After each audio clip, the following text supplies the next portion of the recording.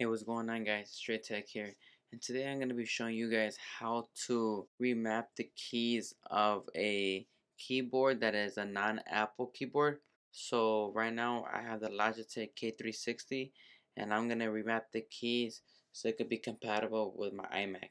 So the way you do it is you go to the top left corner where the Apple icon is at, you click on it, and then you go to System Preferences, and from there you're going to go to Keyboard.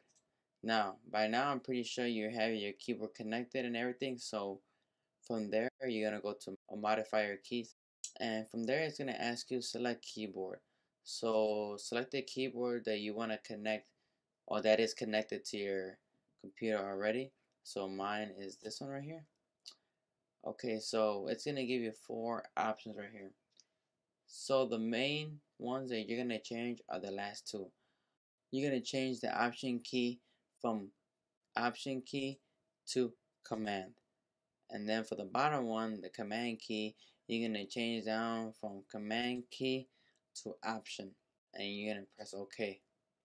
Okay, so the reason why you need to do this is because Apple uses a key that's called command on the keyboard.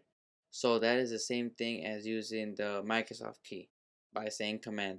So for example, if you want to do copy and paste, or you want to do something on the Apple keyboard, you put command C to copy, command V to paste, or command Z to undo, or whatever other shortcuts you have.